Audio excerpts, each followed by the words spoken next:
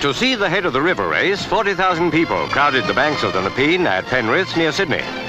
8 crews of 8, that's 64 of the best oarsmen in New South Wales, on a long pull to establish rowing supremacy.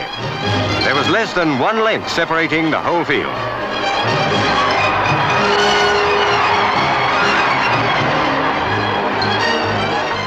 Nearing the finish, Scots were in front with nobody likely to overtake.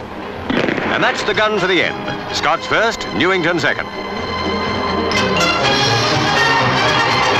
The Scots hadn't won for 16 years.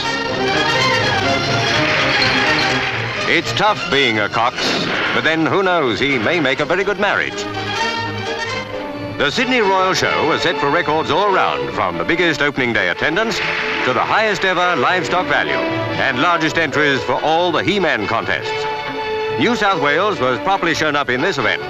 The winner came from Victoria, Jim O'Donnell. And what a marvellous sight the showground made when it was dark. An additional display was provided by 1,400 schoolgirls. They called it Enchanted Evening.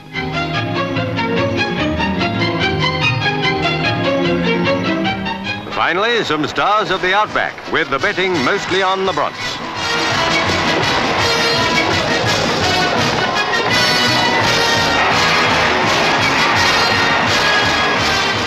Something for all tastes at the Sydney Royal Show.